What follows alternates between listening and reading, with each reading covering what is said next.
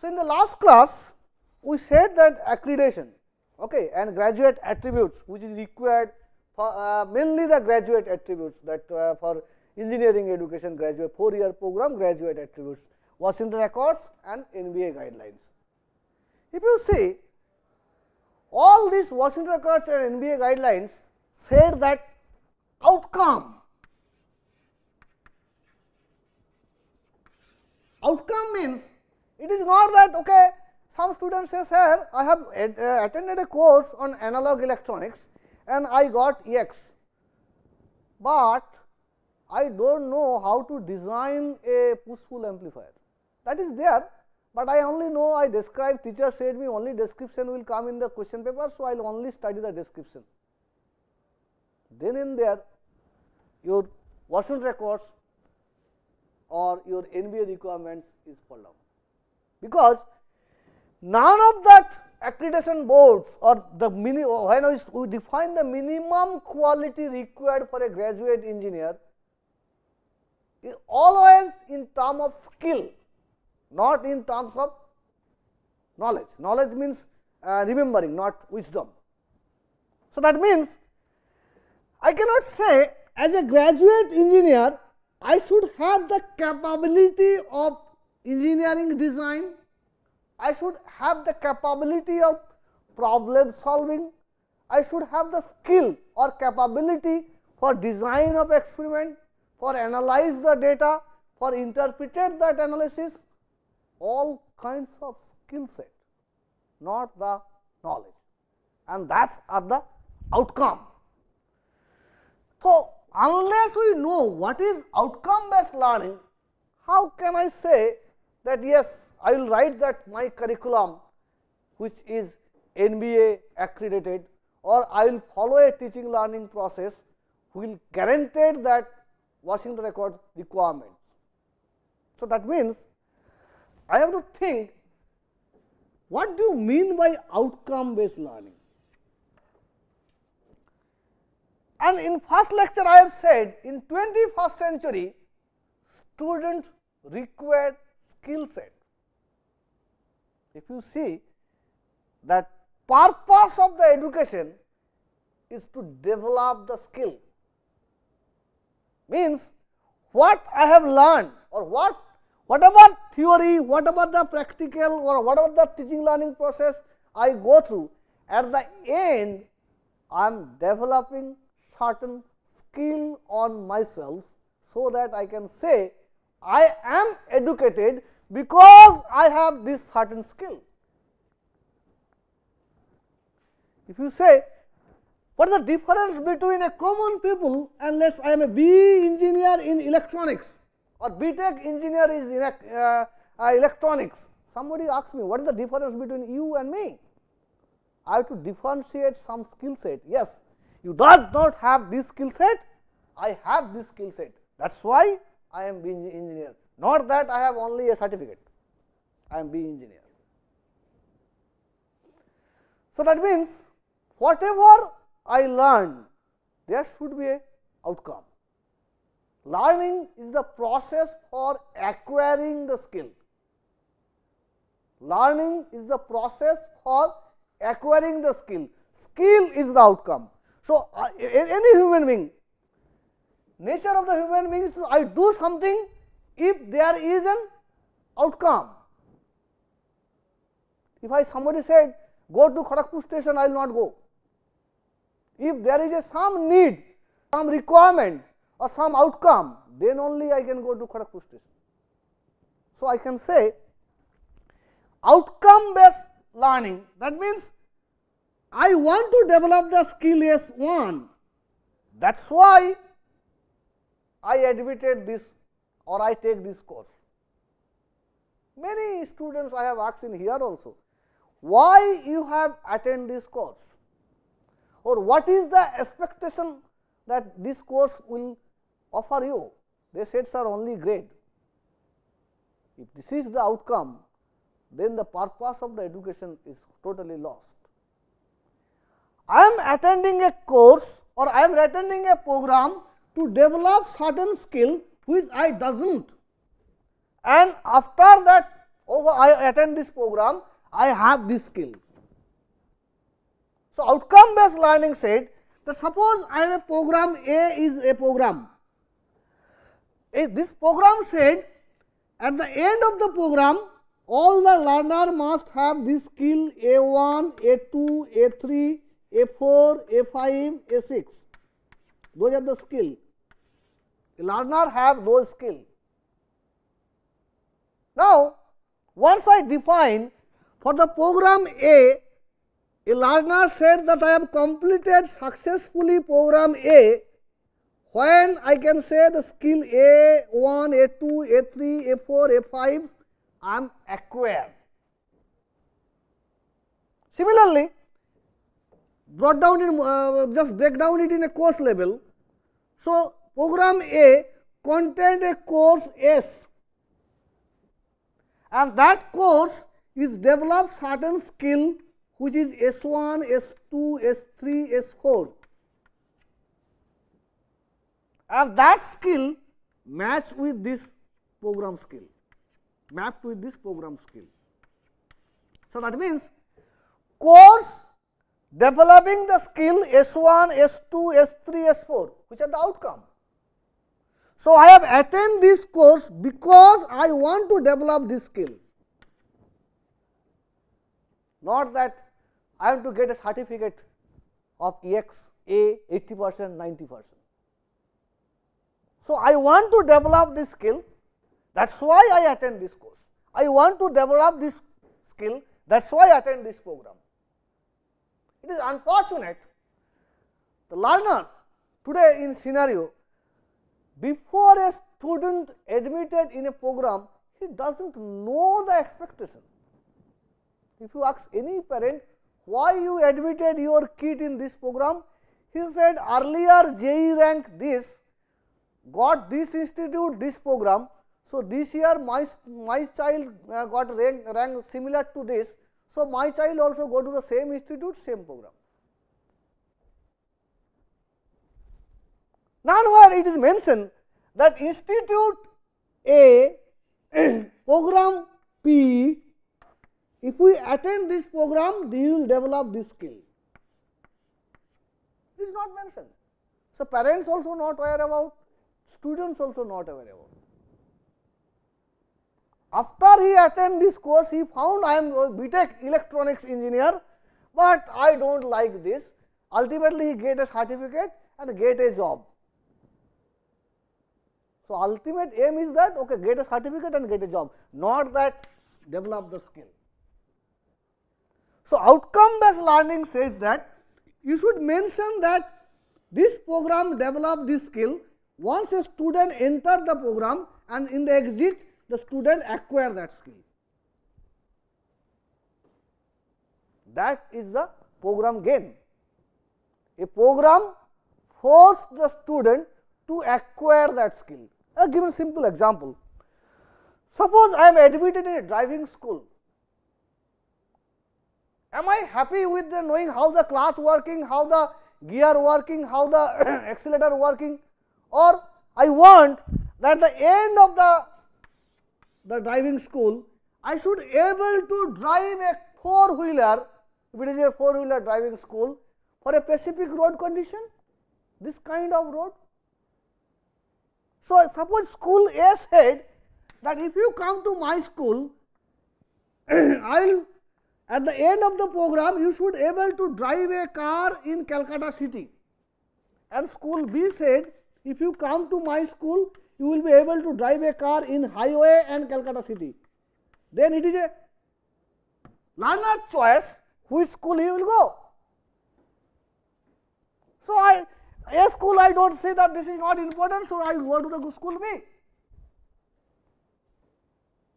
So, outcome based learning is that you have to define what is the learning goal. I just explained it in a simple picture taken from the Alice in the Wonderland. Everybody knows that. Everybody knows the story also. That the story is very simple. There is a girl standing on a junction of some road, and he asks the cat which road I should take. Then cat asks, where you want to go? Girl said, I don't know. Then cat said, anything, any road. So, that means unless I am not defining the outcome, how do I define which learning process, which learning methodology, which book, which material I should follow to attain this outcome? Okay, I will teach a subject, I will deliver some lectures, all students is come in my class, somebody take note, somebody does not take note, they practices from the previous year question paper, and it is university said that whatever you taught, some question must be come from your lecture material, some question must be solved in the class, I give that, student pass. Is any skill is developed? Am I increasing their self learning ability? So, that means as a teacher, I should define the goal and the path to reach the goal, that is the role of the teachers, and test whether a learner reached the specific goal or not.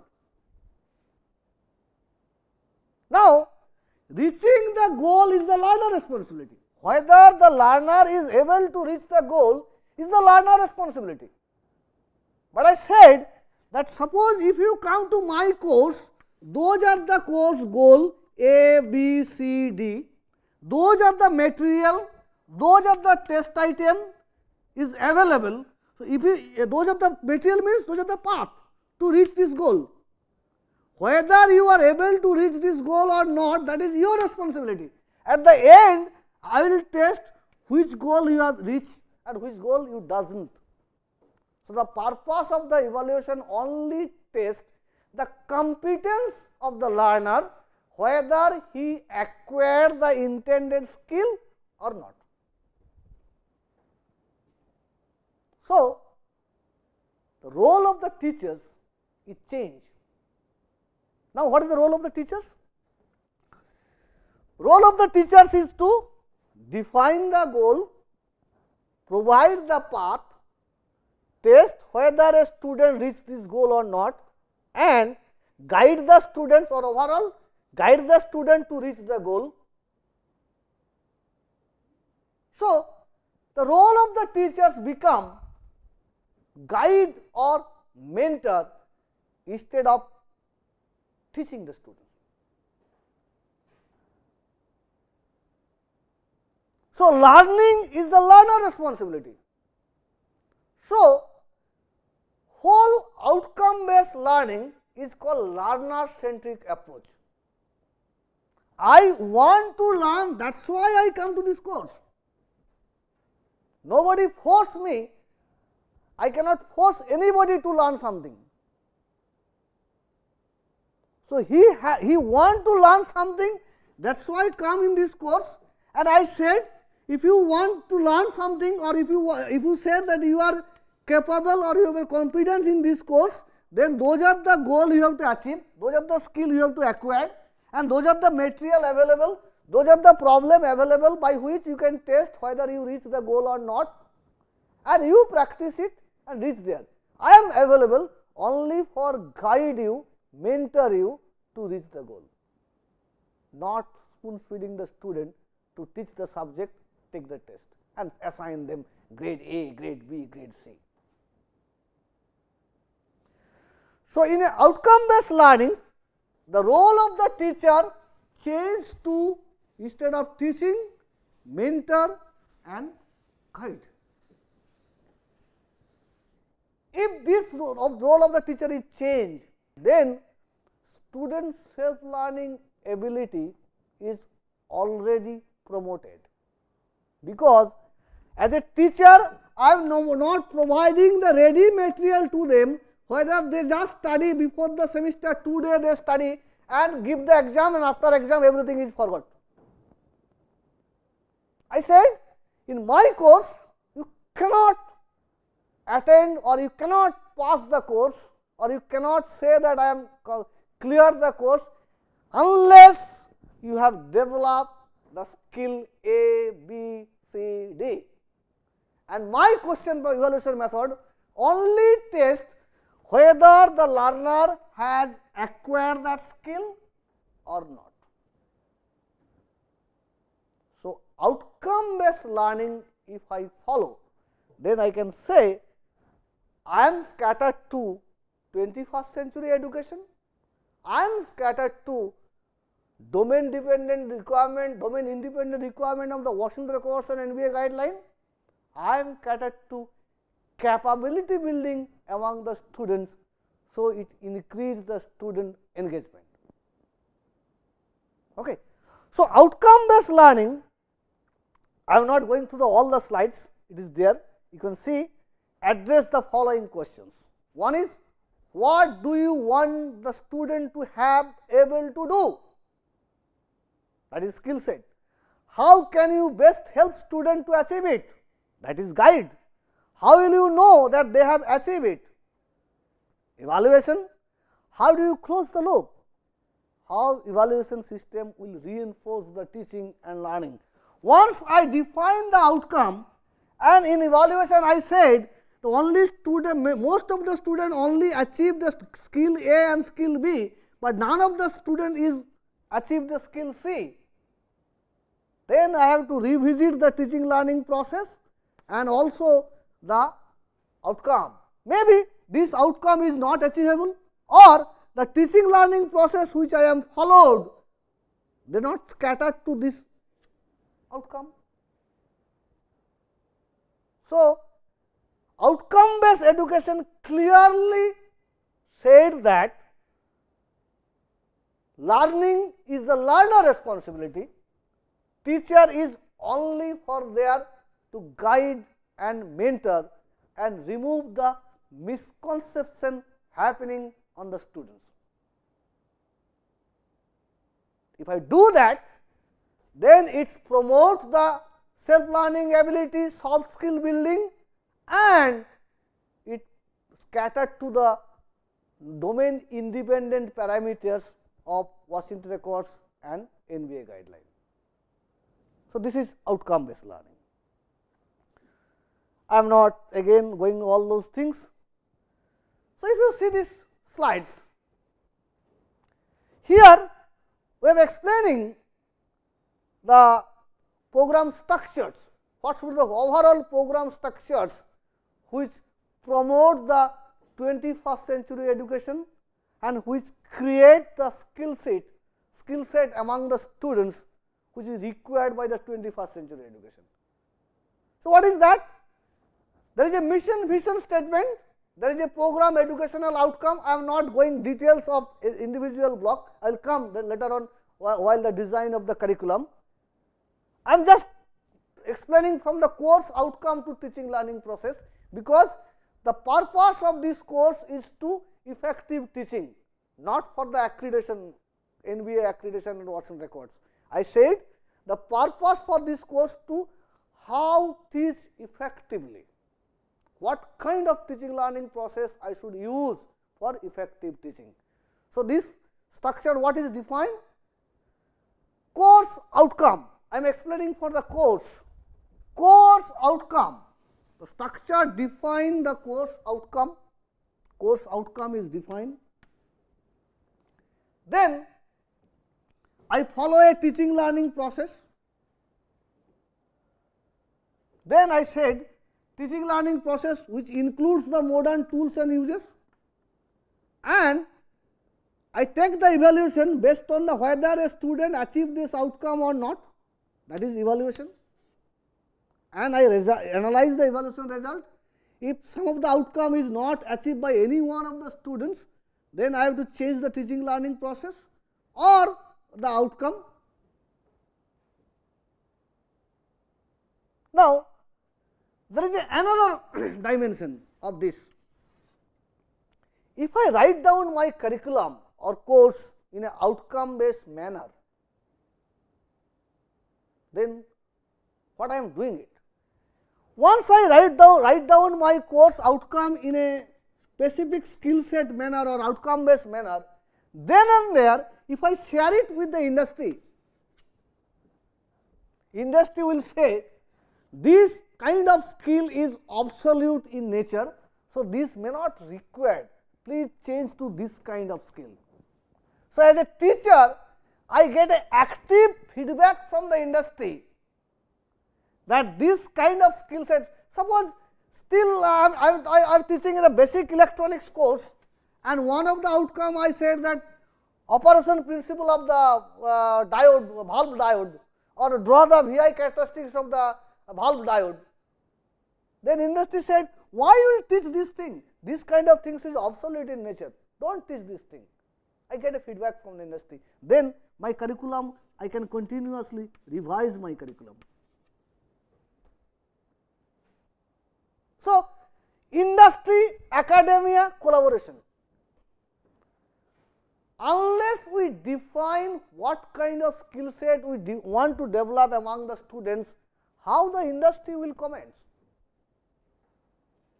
Once I said my outcome is this, said one of the outcome, let us I write that they should able to simulate this kind of model using this software.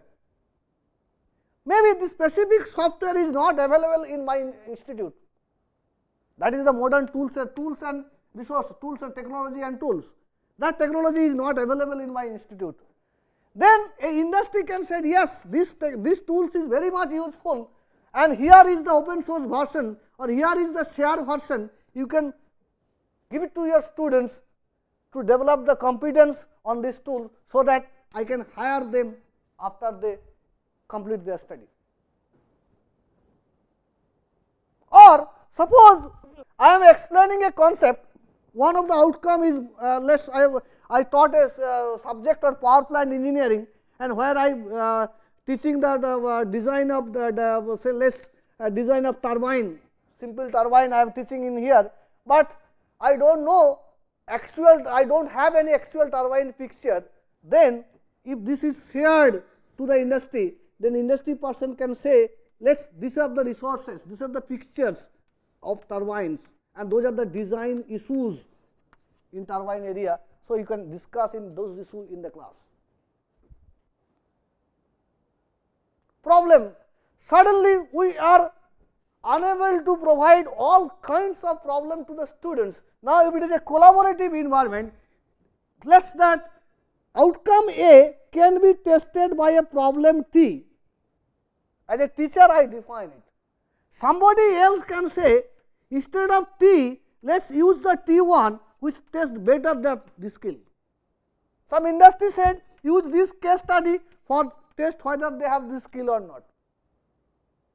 So, active collaboration between the industry and academia only possible if I write my curriculum in outcome based manner. If you say today's syllabus is huge, if you see the syllabus, today's syllabus, what the syllabus mention, what are the advantage in syllabus and outcome based curriculum.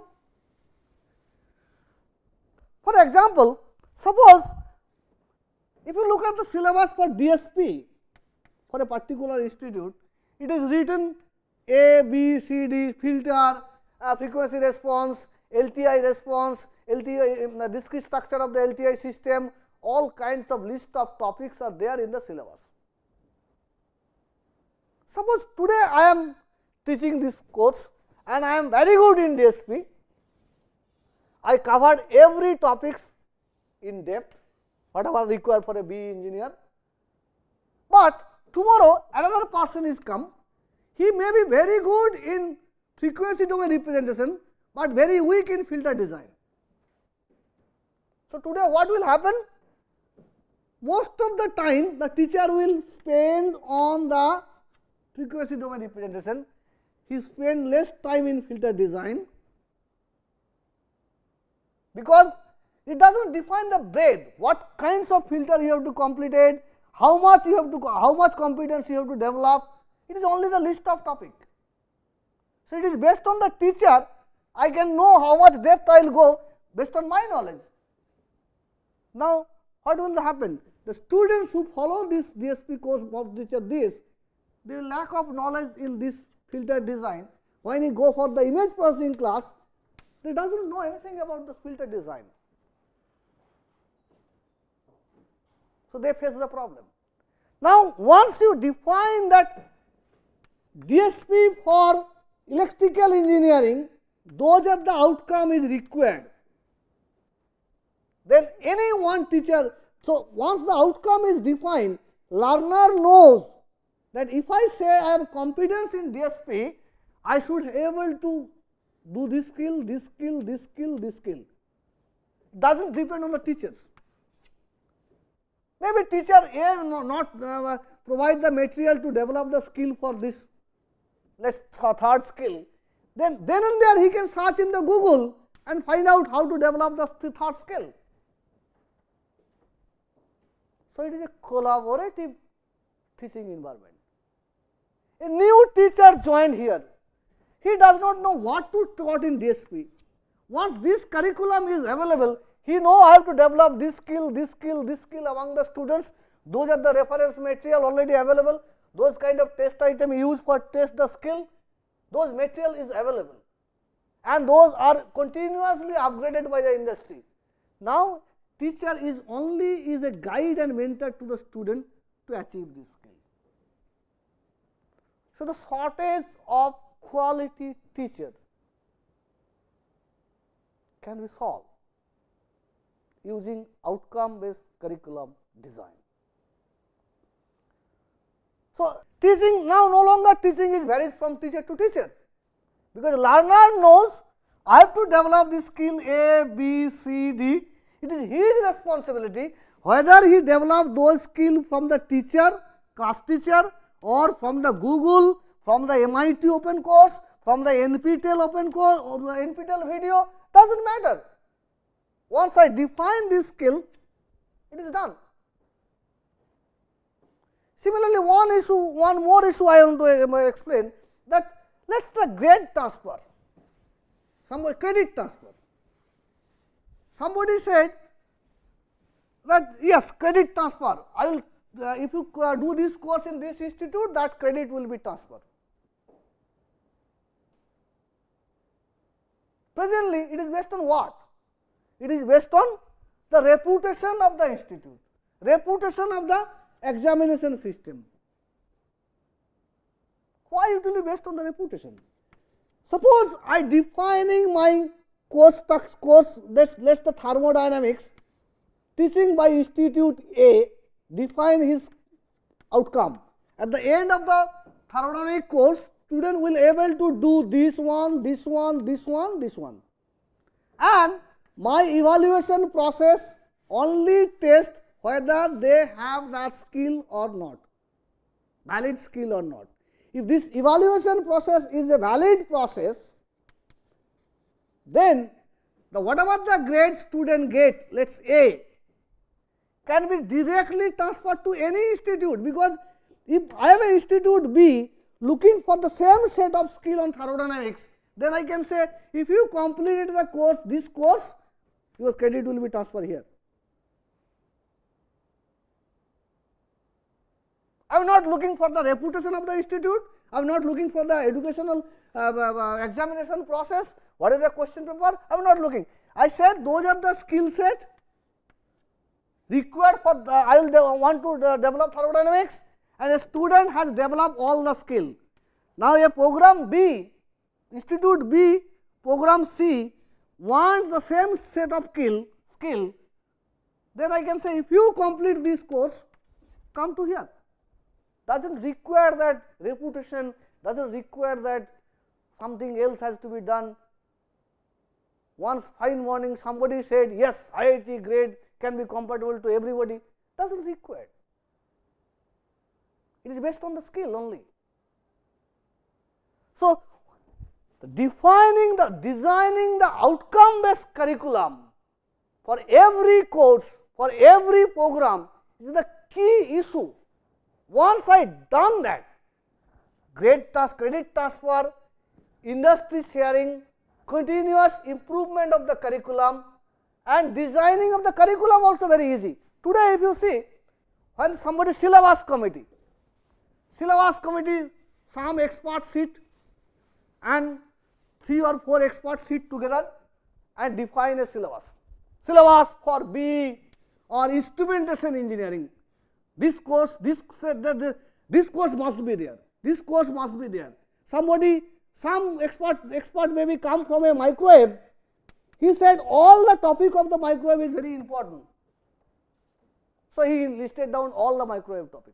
Somebody has come from the industrial instrumentation, he said all the topic of industrial instrumentation is important. He listed down all the topic. So, the huge syllabus is made, but it does not guarantee whether that syllabus is achievable by this 4-year program or not. Whether this whole syllabus are catered to the NBA requirement or Washington attributes or not, does not. But think, if the same thing, every subject designed based on the outcome based curriculum and is openly available in the net, there is a 1000 subject is available, 2000 subject or there is a lot of varieties of basic electronics, lot of varieties of electrical engineering, basic electrical engineering, lot of varieties of electrical measurement, all courses are available, developed by the different teachers, all outcome based curriculum is available. I am designing a program, I can pick any one of the outcome, I can pick the outcome, I am designing a institute I, designing a program P.